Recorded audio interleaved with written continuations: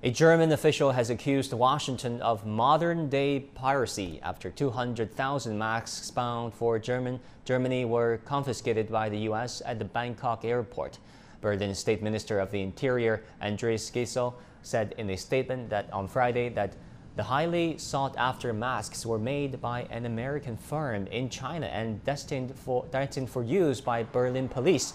The statement says it is assumed to be in connection with the U.S. export ban on masks.